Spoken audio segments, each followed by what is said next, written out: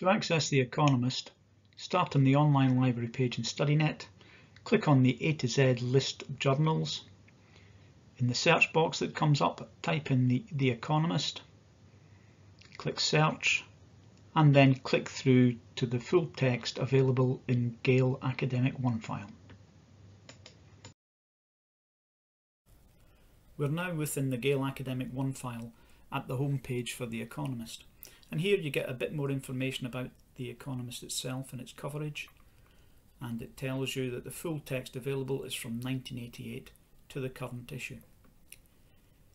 If you know of a specific article that you're interested in and you know the date and the issue it was published in, you can drill down to it via the year and the date. So I'm interested in an article that appeared in the March the 10th issue, and it was called Zai v. Marshall Free Exchange. And there it is. I can just open that up and I've got the full text there.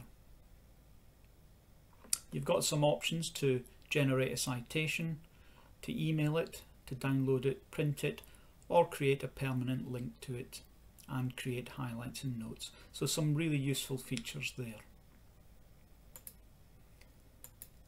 I'm going to go back to the home page.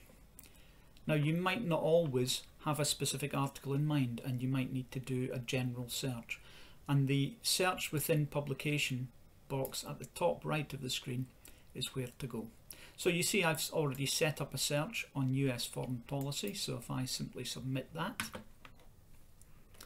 it brings up a results list of nearly 5,500 articles. These are displayed in order of relevance, but I can change that to date order should I wish.